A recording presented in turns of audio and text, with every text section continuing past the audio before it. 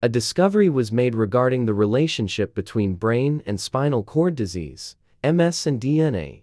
DNA extracted from the bones and teeth of ancient Europeans who lived up to 34,000 years ago provides insight into the origins of the neurological disease multiple sclerosis, and now reveals that genetic variants that increase this risk worked in ancient times to protect people from animal-borne diseases.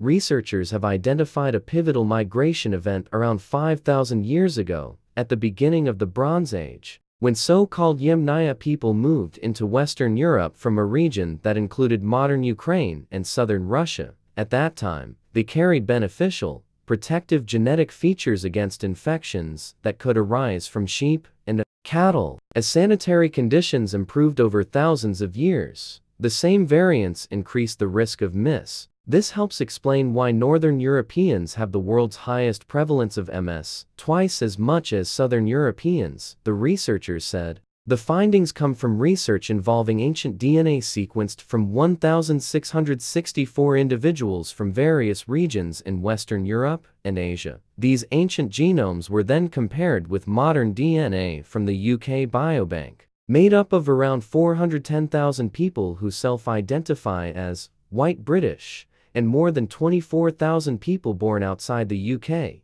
to discern changes over time. Findings may have implications for MS research and treatment. We are a product of evolution that occurred in past environments, and in many ways we are not optimally adapted to the environment we have created for ourselves today, said Rasmus Nielsen, population geneticist at the University of California. The research was published in the journal Nature on Wednesday. Approximately 11,000 years ago, farmers in the region where Turkey is located expanded into Western Europe, replacing hunter-gatherers. Later, the Yamnaya were replaced by these agriculturalists. William Barrie, a geneticist at the University of Cambridge and co-author of the study, said, "The Yamnayas were Europe's first true nomads. They used domesticated cattle and horses to reach the interior of the Asian steppes, where food and drink were very scarce. So they carried everything with them. Physically, they were unusually large,